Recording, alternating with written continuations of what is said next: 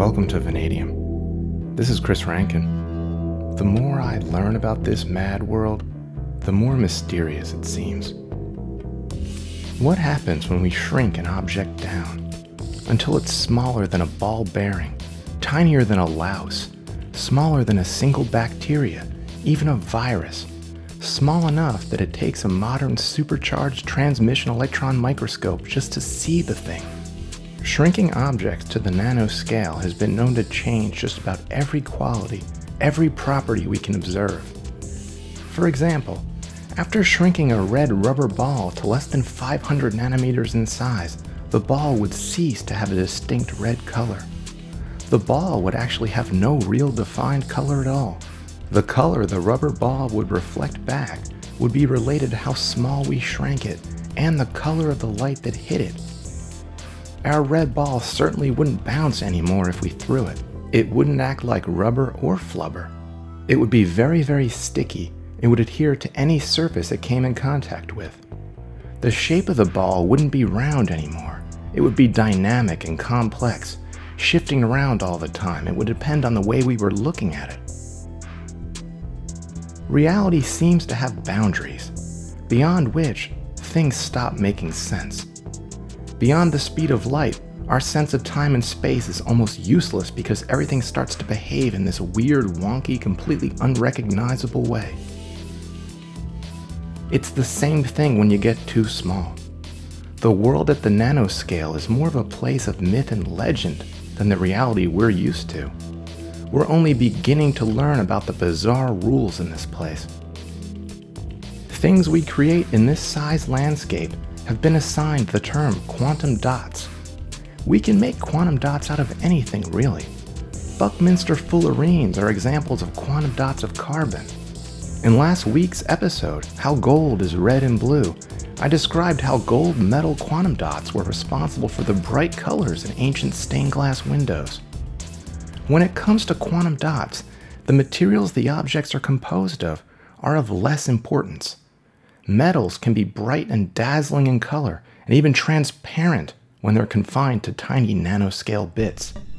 A quantum dot is an isolated island of material in a sea of nothing. They can be made from any chemical or material. It's not the chemistry that's driving the properties of quantum dots. That's only part of it. For materials like this, it's mostly their near infinitesimal size and shape. QDs, for this reason, behave not so much like the material they're built from, but more like the individuals they are, and it depends on the environment in which they're surrounded. Quantum dots can be unpredictable and even dangerous. Materials normally considered safe and non-toxic can interact with our bodies in new ways when they're this small, and can sometimes take on a dark side. Even carbon itself can be dangerous to biological structures in quantum dot form. Since it's the dose that makes the poison, some quantum dots are being created with just the right properties to make them toxic to cancers, but not to our bodies. These zero-dimensional materials have already made it into our homes. Some of the new QLED TV sets out there rely on quantum dots to emit or blink out the different colors of visible light instead of conventional light-emitting diodes. It turns out these tiny objects can be more brilliant than lasers and chemical dyes. It's possible to create different shapes and composites of materials in a quantum dot. Core shell nanoparticles are tiny balls made from one thing with surfaces composed of another. These quantum objects can have very interesting and useful properties, sometimes completely distinct from the materials used to construct the core and shell. One of the other things I find exciting about all this is the potential to put different types of quantum dots together in different ways.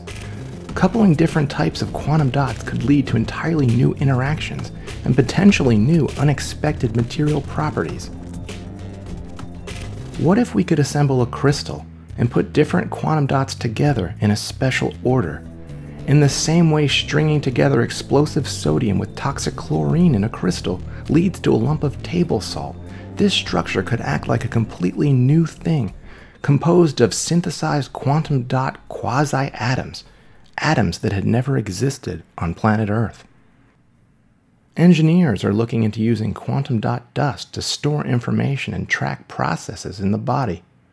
QDs could even be used as hidden labels to track just about anything.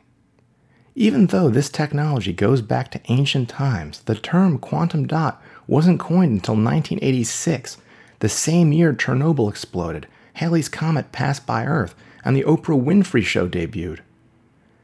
These ideas are pretty new. In a way, it's like the discovery of a new periodic table with new tiny elements to choose from. What happens when we add a dot of this with a dot of that? What happens when these dots start playing together? Thank you very much. This was Chris Rankin with Vanadium.